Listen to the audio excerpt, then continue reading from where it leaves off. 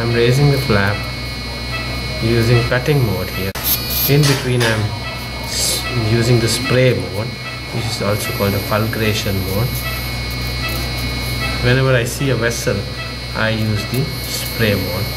Okay, you see, I am raising the flap just subplatismally using the cutting current. If I use the quark current all through, it will be faster, but the disadvantage will be that I will not have this clear view. And then just because the marginal mandibular nerve is in question here, so I would rather like to go more carefully using cutting current. Had there been no structure of consequence here, then I might have used the quark currents. This is what you see how I'm going to use the quark current to take this little vessel. I'm keeping it at a distance, I'm not touching, I'm just spraying fire. Okay, we are proceeding with the same thing. We are going towards the angle of the mandible, the lower part of the mandible. We expect the marginal mandible to somewhere here. We're not trying to present look for it because we're just hugging the platysma, so we're not likely to injure it. This cutting current works like a sharp knife on which I don't have to put any pressure, and I am not even touching the tissues, and the tissues are opening up just because the assistant is pulling his skin hook so well that it is just the traction which is working. And here I have been able to a node here. Wherever it bleeds a little bit, I spray a spark and the bleeding stops. Okay. You see, now we are raising the lower flap. Same way, just under the platysma, I'm using again the cutting current here. And you can see this is the platysma, and I use my finger a little bit of finger. You see, this is the use of the cautery, and this is the use of the finger. And diathermy being used to cut a little bit, and then the finger is being used to, you see, this way.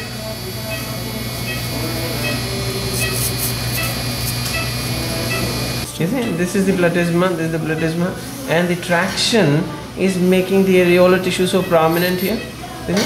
Now see the effect on the tissues with the quark current. I am using quark current now. See, you can see that there is no charring. I am definitely ensuring, and this is a little faster than the cutting. And the advantage is it's faster, and the coagulation is better. The disadvantage is that wherever I require to see something important, I cannot use this. And the other advantage of this current is that whenever I am in the vicinity of a large vessel, then it's always safer than cutting, which is a very sharp knife, and I can always make a hole in. I'll show you when we're dealing with the IJV that this current is going to be used there. You see, I'm using this now, coagulating current, and my fingers. Can you see that? See, we have reached the clavicle almost. Bloodlessly, we have been able to reach the clavicle. That's one of the supraclav nerves which I'm dividing. Okay. Again, appreciate that the assistant is making sure that wherever I touch the diathermy tip, it is under traction. The whole job is being done by traction and counter traction. That's the sternomastoid clavicular head, and this flap has been raised because we've reached the clavicle. This is the clavicle. Fine? Okay.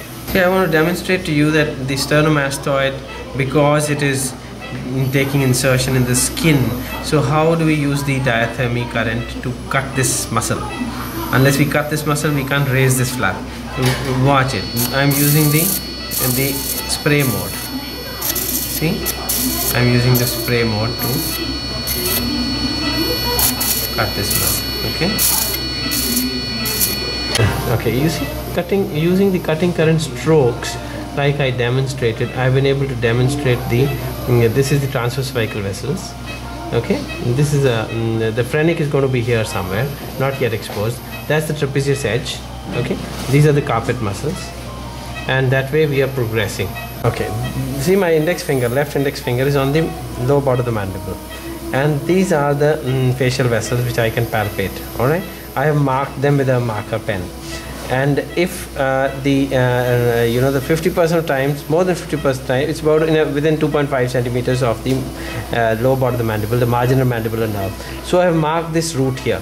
What I'm going to do, I'm going to go significantly lower down here, the Hayes-Martin way, open this fascia, and then raise this fascia along with the nerve and dissect these nodes out. You will see how we do it. Okay, we'll pick it up like this and keep opening it with these kind of movements of the cautery, and all along we are staying quite well below the line which we expect the marginal mandibular to be in. This is how we are opening it. You see, these are the facial vessels, and I have been able to bear them using the cutting current without any other instrument. You can see this is how we go ahead, and this is the facial vessels, right? And I am going to pick it up on a meester or a artery faucet, and then take this flap up like the Hayes-Martin way, so that the facial nerve, marginal mandibular, is preserved. You see, I am dividing the sternomastoid now using the quag mode, the fulguration mode, the spray mode. See how I am using it? How tissues are opening up by traction. There is no blackening. If there is any blackening, then we should not blame the cautery, because then definitely there will be an effect on the healing. This is the place where I am going to expose the IJV with the cautery only, with the diathermy only. You see? These are the carpet muscle, and you see that's the accessory nerve which has got exposed. Without the use of any other instrument, this is the accessory nerve which has got exposed, and this is likely to be the I just show you. See how different tissues cut differently with the currents. It's the mode, it's the power, as well as the different tissues, and the way we use the electrode that decides how the tissue is going to behave. This is a lot of fat tissue in the submental triangle. I'm pulling it, and I'm using the quag current, the spray mode. See how it cuts a little differently from the other tissues. The smoke is being sucked by the sucker, being kept close. Better keep the sucker closed, so that the smoke, which is toxic to all of us, and it also affects visibility. So this should be simultaneously sucked. There are machines these days available which have got the suction tip by the side of the cutting tip. These are the nodes which we've picked up from the submental triangle. This is the other digastric. This is this digastric. Okay, this is the mylohyoid. Here I'm going to bear the digastric.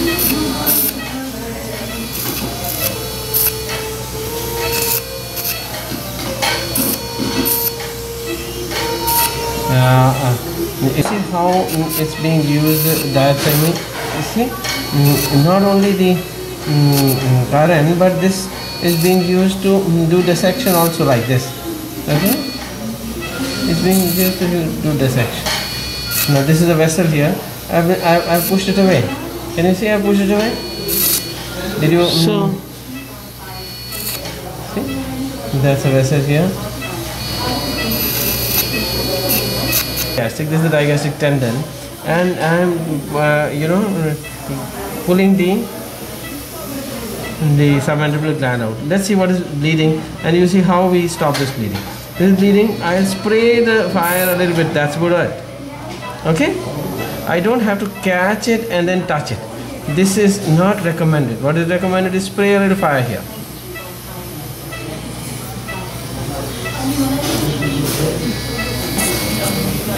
A little finesse was required, so I started using the cutting current. Right? Okay, that's the you see, that's the duct. Okay, and this is the lingual nerve. Can you focus here? This is the lingual nerve, and that's the duct. Okay, and this is the ganglion, You see how I'm using the cutting current to pull it out, and I'm going to divide the duct here. I have divided the duct, right? The moment I divide the duct, the gland starts coming out. I'm using the unswitched cautery quite a lot to pull things out, okay? Like this, okay? And now that was the duct, that was the lingual nerve, so I'll divide this ganglion here like this. Divided the sternum and the clavicular heads of the sternomastoid using the quark currents quite bloodlessly. And now that's the digastric. I'll divide it like that. I'm sorry, the omohaya. Okay. This is the way it's being used. And now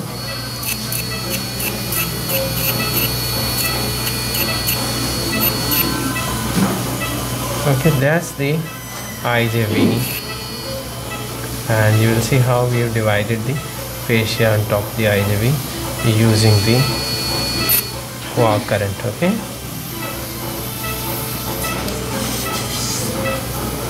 Like that.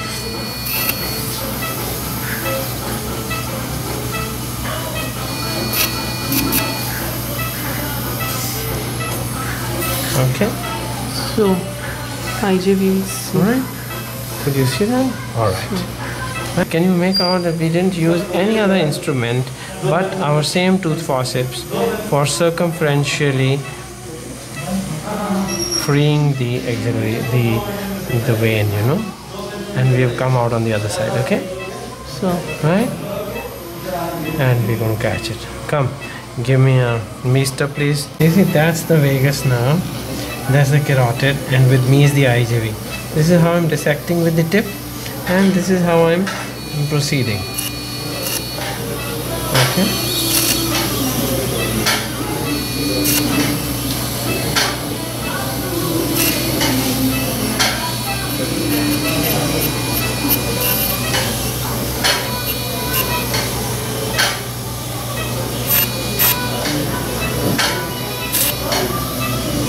You know, this transcervical vessel is covered. So the brachial plexus is covered. The phrenic nerve is covered. Okay? The artery is bare. The level 4, there is nothing here. All the tissue has been removed here.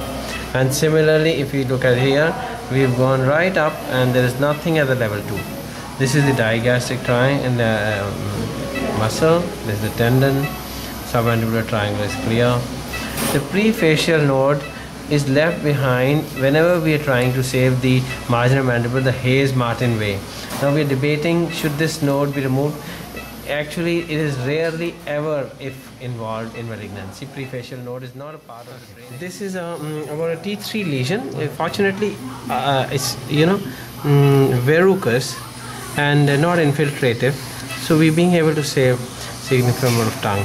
Although it was reaching the midline, but I'll not take a 2 centimeters margin, which you normally take. We'll take about a centimeter margin. See what I've done with the diathermy. I've increased the cutting current to about 70%, and I've increased the coagulating current also, spray mode, to about 70%. And I'll show you, I'll be able to get almost a clean field, and be able to display the vessels also while we are cutting. See? This is how it's coming off. This is how the spray mode is working.